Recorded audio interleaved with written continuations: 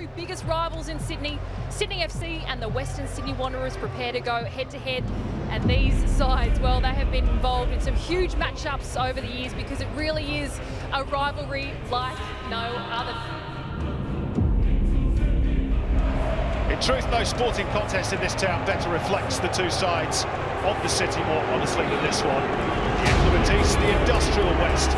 It is a stereotype, of course, but it has more than a sliver of truth. And it's what fuels this rivalry. It's what fuels football derbies around the world. So wherever you are watching around the world, this is Derby Day, the Sydney style.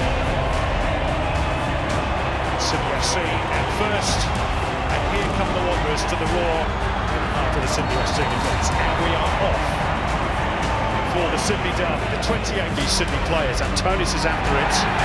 And Harja arrived just a fraction late.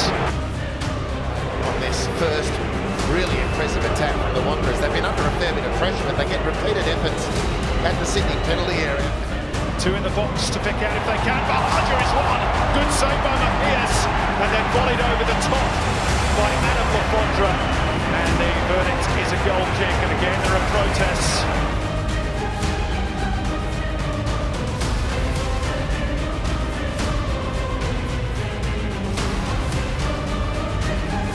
Chest control, he knew it was on.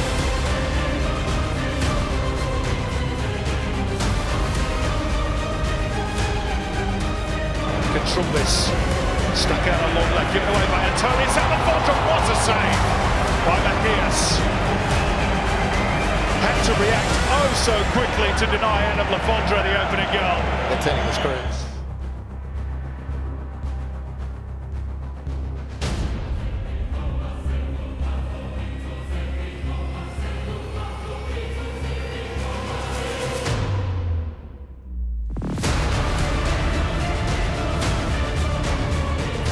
Sydney FC, as he dallied too long, Reece Williams showing all his experience in ushering him to the byline. He believes it should be a goal kick.